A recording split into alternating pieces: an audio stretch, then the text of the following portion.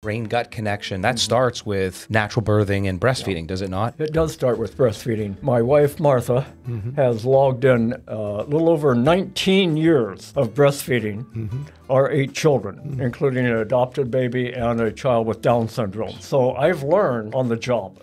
In fact, our books are written on the job.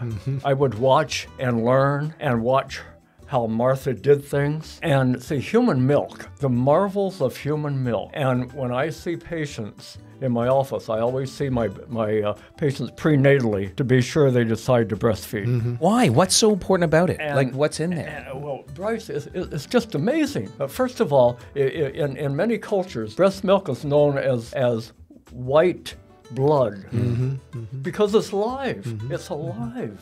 The stuff it has, first of all, is healthy fats. Healthy fats. Yep, for the brain. And for the brain. And see, the brain is 60% fat. And the way I get my patients to remember that, I said, you're a fathead. Right.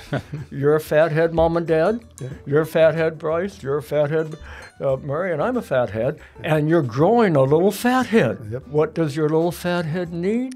Fats. Fats and oils. And what is the greatest source of fats? The breast milk is 40 to 50% fat.